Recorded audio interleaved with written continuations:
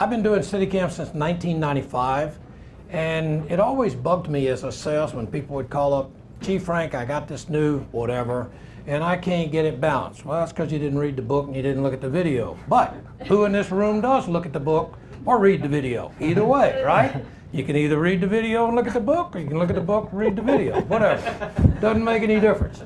You're not going to do it. All right. So we're not going to do it. And so I sat and pondered this. How do we get around this? So my engineer and I, we were the concept team, and we said there's got to be a way around it. And we did, and it's called a smoothie. And the nice thing about it is smoothie, it's ready, set, go. You take it out of the box, you put your camera in, put on the top of that, and you start doing this. And I go, "But Frank, wait a minute, my pictures are all over the place." I remind you, the first time you picked up a still camera, the first time you picked up a video camera, where were your pictures? They were all over the place. You made very bad pictures. You took pictures of the floor, you took pictures of the ceiling, all of that good stuff. You ran around the house, tried to catch the dog, never did, but you took pictures of the nice baseboard, all right? I think you're going to find here today that with the smoothie, you're going to start taking pictures, and within a few minutes, you're going to be having some usable material. So for those of you who have your iPhones, if you have an iPhone 4, I think that's what we have the mounts for. We encourage you to use your own phone, take your own material, and then when you take it home, you're going to amaze yourself with, "Wow, I did that all by myself with a couple of minutes of instruction." So that being said, as he said, Garrett Brown invented the Steadicam, and we just took his invention and kind of tweaked it a little bit and came up with the smoothie, which allows people that really don't know anything about moving video to really start doing it. And today's price that B&H is offering on the one-day special, which is a phenomenal deal, everybody in this room ought to go home with one of them because it really is a phenomenal deal. And what we did was we made the concept so you could take it out of the box. It works. We tried to extend that a little bit, so each one of the adapters that you use, each one of them has a 1/4-20 hole in the bottom, a nice metal insert, so you can use it on a tripod. So you're not just stuck using it with the smoothie. And quite frankly, I guess our adapters have gotten very popular because we sell as many adapters separately as we sell with the smoothies. So I think everybody's gotten the idea, and we really don't tell anybody about it, but it's worked out very, very well. But the smoothie is based on a concept where the base is always the same and the mount is camera specific. So right now we have mounts for the iPhone 3, the iPhone 4, 4S, it's the same mount. The iPod Touch, which is got a camera that's very similar to the iPhone 4. The Flip Minnow, which is a camera that's gone out of business, but if you can get your hands on one of them, they're selling in the $45 to $60 range. I think B&H may still have a few. 1080 high def, heck of a deal. And if you buy a smoothie today, we'll give you a Flip Minnow mount for free to go with it. These are all the different mounts. They're available, and so when you buy your smoothie today, the iPhone 5 will be out in the fall. As soon as we can get our hands on the iPhone 5, we will have the mount available. And so those of you that just have to upgrade to the iPhone 5, you can wait a couple of weeks while we get you the mount, but we will have those available. We're also dealing with companies like Contour. We have a very good relationship with GoPro. We have the mount for GoPro right now. GoPro themselves use 14 of our smoothies, one of the Pilots and one of the Merlins, for doing a lot of their videos that you see on their website, or if you're on their list they send out every week. So it really has turned out to be a very, very phenomenal device. So let's get into how we operate it. I've got Michael with me today. Michael started out building the Merlin many, many years ago. When we first came out with the Merlin, we built the first ones in Glendale, and Michael was on that manufacturing team, so he knows handheld. And that said, for those of you here today, if the smoothie is too lightweight for you to use, we are showing the Merlin here, and it is here, and we're here to answer questions on that. Even though the emphasis today is on Smoothie, we're here to answer any questions you might have on the Merlin. And this is the Merlin 2, really quite popular with the whole HD SLR crowd, and we're all here to show it to you. Also, on Mark, you can see he's got a unit hanging off of his belt. It is designed so that it can hang on the belt like he's got it and just carry it around with you. And then when you want to review videos, you can use this like so to stand up and do your videos, so it sits on there. So we put a few little gitchies on there for you to use. So with that, I'm going to have a quick video. Jillian had about a 2 minutes worth of instruction, and we did that on purpose so that she could do this video. Michael is the person shooting her, and remember that she's starting with 2 minutes worth of instruction. So she's going to start with the unit in 2 pieces, and she puts it together and does her video. So I urge you to take a look at that now.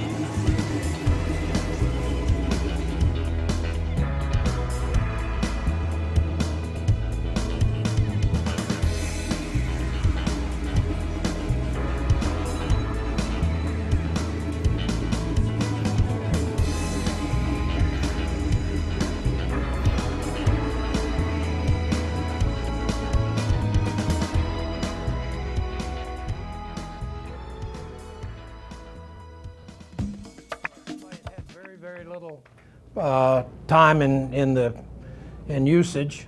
So with that, the guy that was doing all that shooting of her is Michael, and I'm gonna have Michael come up, and he'll take you through the unit and how to use it and some little tricks that we start with. Okay, Michael.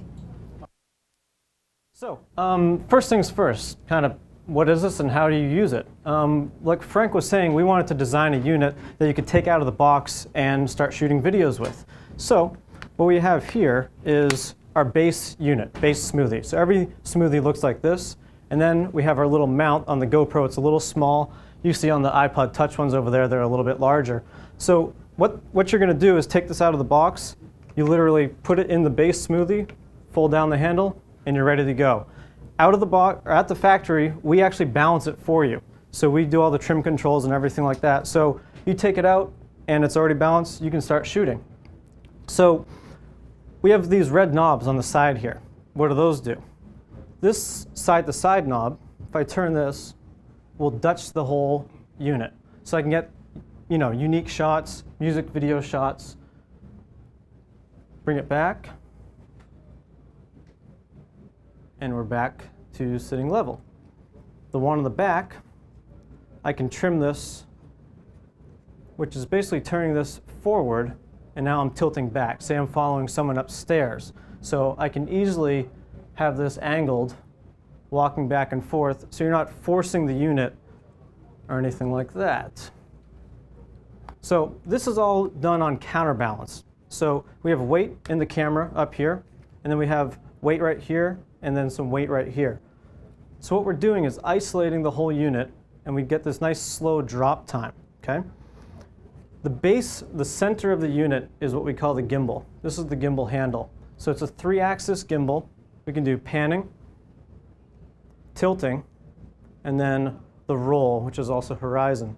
So utilizing all 3 of those, you can pretty much do any type of shot that you want. You can get jib-like shots that arc, and then you can do mind-bending moves like that, which you would never want to do to your audience. What's really nice about the Smoothie is it's really lightweight. So you can get practice with the operating hand, which we'll go over once you get your hands on a unit, which you'll notice a lot of people want to use one hand when they first hold on to this. That's great. You can get stable shots, but you're not going to be able to point the lens anywhere. See, if I move around, it's going to float around a little bit and everything like that. It's like you're in a boat. If I take my second hand and put this on this ring right here, now I can pan, I can tilt, I can do a fast movement and stop it. I can come up over the crowd. Say you want to film someone that's in a big crowd down the middle, I can stick this up and over. I can bring this back down. I can shoot up. And then, if you notice, this wrist, my wrist right here that's basically holding up the weight of the unit, never really moves. I move around it. The Smoothie moves around it. So say I want to shoot back here, and now I can pan and bring that back. That just stays right here. So everything's moving centered around this gimbal, which basically isolates the entire unit. I can hit my hand. You're not going to get anything like that. You can run. You're not going to get any movement. It's all right here. So keep that in mind when you first get your hands on one of these. If you're holding the weight up with this hand around this ring, you're not going to get stable shots. It's going to look just like if you're holding onto the camera. So you want to isolate the handle from this ring, and they move separately. Any questions right off?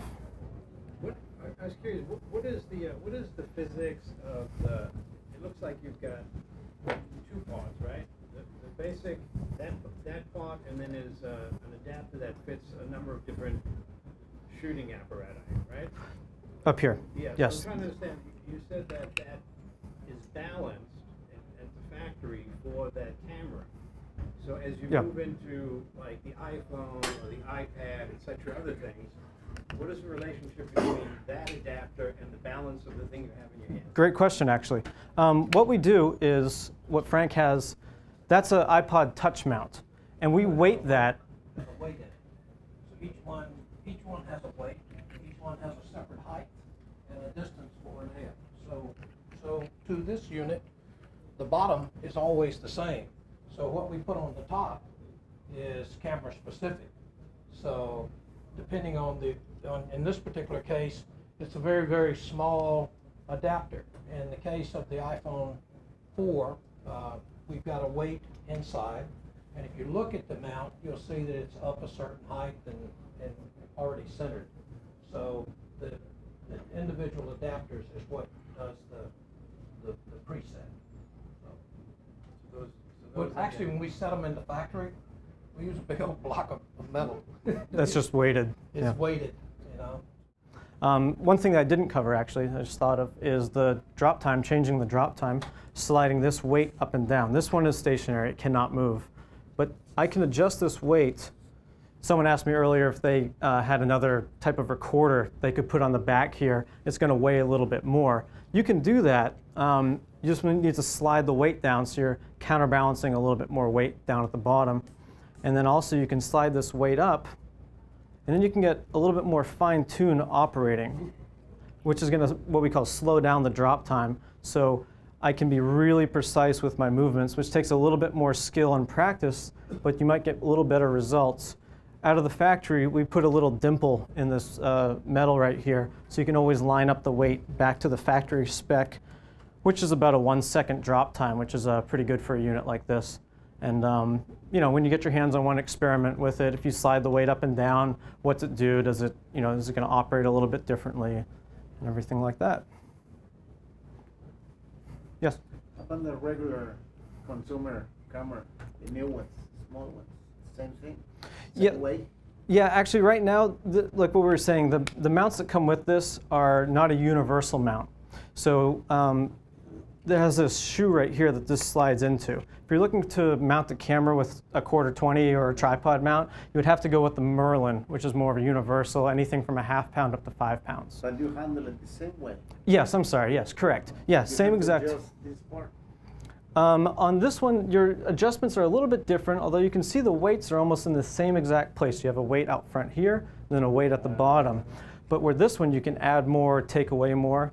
You can also change the arc size in relation to the camera stage. So you have a lot more adjustments with the Merlin to be able to fit a lot more cameras. So the question was, if you own the Merlin, can you use, say, a GoPro that's a lighter weight camera? The answer is yes. It can go down to a 1/2 pound camera. Now, I like to add a little bit of weight to the Merlin, though. We sell 1 pound disc weights that you can attach onto the bottom of, say, a GoPro. And it just adds a little bit more mass. It's a little bit more free moving, where this is more designed for a lighter weight rig, where that likes a heavier rig and operates a little bit better with a little more mass. But you wouldn't want to put a DSLR on there. You couldn't do that. Yeah, you couldn't put a DSLR on here because there's no 1/4-20 mount to mount it. So the question is, when I'm operating, do I have any other methods of holding on to this unit, whether I can add grips or anything like that? Right now, we don't have any rubber grips that can coat this around here. You're adding so little pressure onto this right here. Really, all you're doing is dampening the movement that you're doing. So as I start and stop, I'm just adding a little pressure to the back, a little pressure to the front. This grip right here does have rubber right here that you can hold on to. This is what I call the dummy hand. This just holds the weight. It doesn't really do anything. Now, as you get a little bit better, you can do one hand operation. Say if I want to start way up high and come down, you can get away with that. But normal day-to-day stuff, if I'm walking around, I have 2 hands on the rig. This is isolating the unit, and this is controlling pan and then tilt. Yes? The handles are not molded on the side, so they're left or right hand? That's correct. Yes. Yeah. Whatever your dominant hand is, you can switch. Don't watch me operate with like this though. So.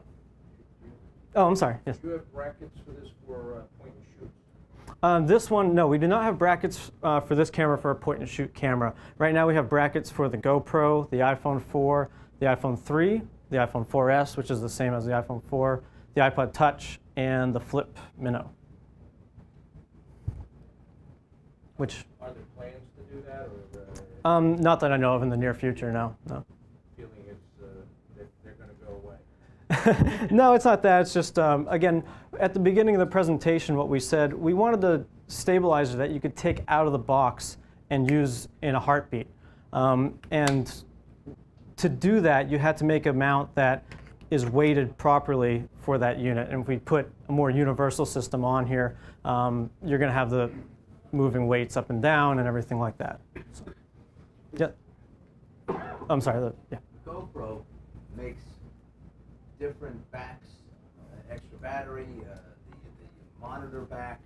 Does it accommodate those other backs? Sure. Well, out of the box, the question was, does the Smoothie accommodate all the GoPro accessories? Out of the box for the Smoothie, we recommend the LCD back with the waterproof back housing. That's designed for the weight that I was saying for the dimple that's inside the metal right here.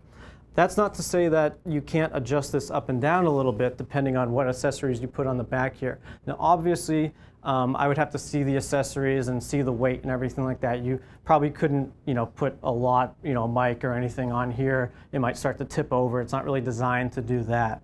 You might want to look more up into the Merlin if you're going to be adding a lot of accessories. But the accessories that come from GoPro themselves will be accommodated. Yeah, again, I would have to see the weight. I would have to see, exactly if it's gonna work or not.